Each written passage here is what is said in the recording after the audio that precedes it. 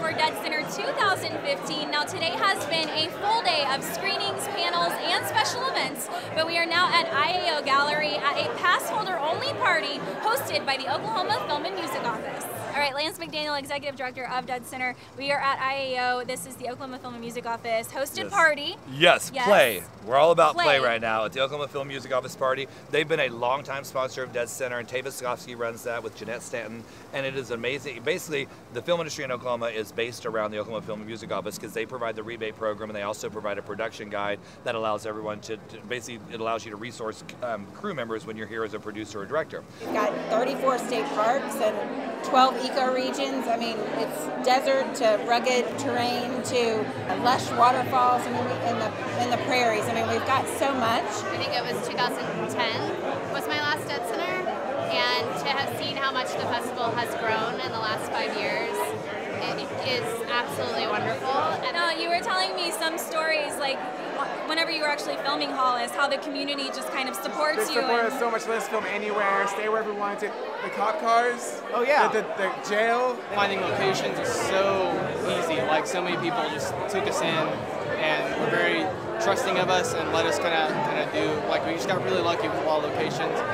Crew was amazing. Like all our actors and crew are from Oklahoma. To know how many talented crews there are here, there's a lot of talented people that do all sorts of things, and there were 3 films going on when we were here, and our crew was still amazing. And to know that everyone was supplied with such wonderful people, like it's just an ever-growing film community that's really exciting. Another great thing about Oklahoma is the crew. The crew is basically world class, and they are phenomenal in just their professionalism and their responsibility, their techniques, and you got some great crew members right here filming as well. Right here. So.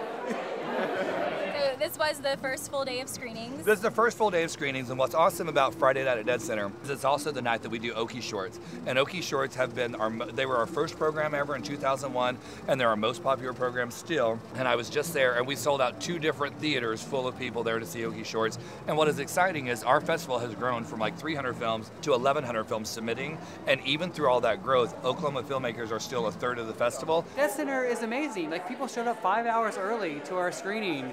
And we saw both our shows. This year is no difference. Films are selling out all over the place. It's so great to be in Oklahoma and have a festival of this caliber right in our backyard. All right, the party is wrapping up here, but deadCENTER rolls on. So make sure to use that hashtag DCFF15 to follow the conversation on social media. And for the entire schedule, go to deadcenterfilm.org.